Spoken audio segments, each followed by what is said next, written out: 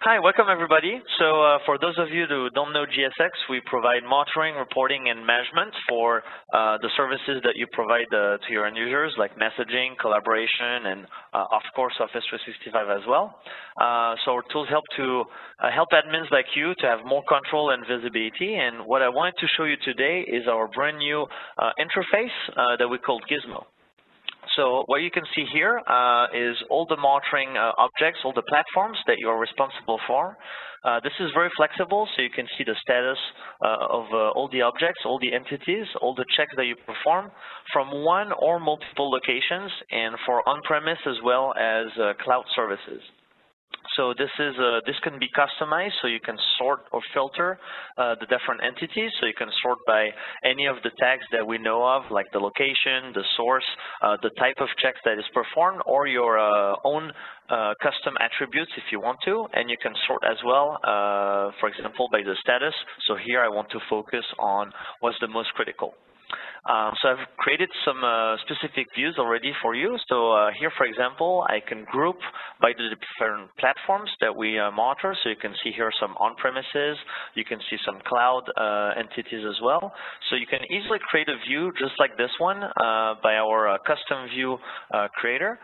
So here you can just make a snapshot of what you would have filtered and sorted, or you can just create a custom view and choose the different level of visibility that you want to see. So maybe you want to group first by platforms, like I've done here, or maybe you want to group by location to understand the services, how they're delivered in North America as opposed to EMEA and APAC.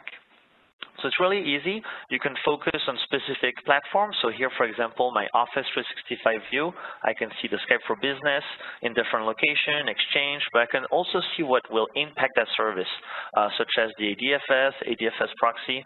So you can really have different views so that everybody can have visibility on the services that he's responsible for. You can see here as well the by location.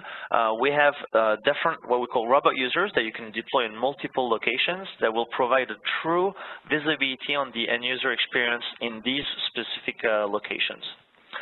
So then in terms of troubleshooting, so if something is wrong, obviously you would receive an alert. You can come in here, and what we want to allow you to do is to be able to drill down and have access to what's causing the error. So let's take a look here, for example, at the Skype for Business. I can see there's some issue in the scenarios. I can see the different checks. So here I'm doing a login, and the login is failing.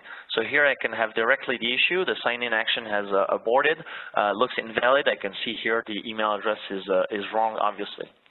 Let's go back, take another example. So most of the time, what you're going to have is some performance issues. So some end users are going to call help desk and say, hey, it's very slow.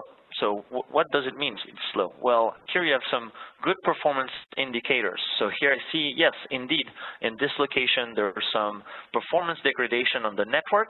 You can see all of the checks that are performed, but there's one specific issue on the DNS resolution. It's exceeding the normal time that it takes usually, so I'm going to most likely see some impact on the end users. And this is why we also provide graphs over the past few days.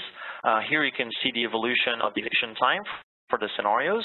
And let's take a closer look at the DNS resolution. You can see information for the past few days. You can zoom on a specific area. So here you can see there has been some increase. So this might be explaining why some users have called in help desk.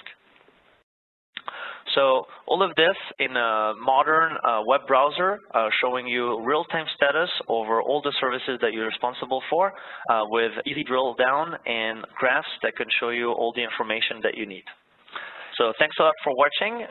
We're excited to release this on November 15th of this year, so hope to see you there. Thank you.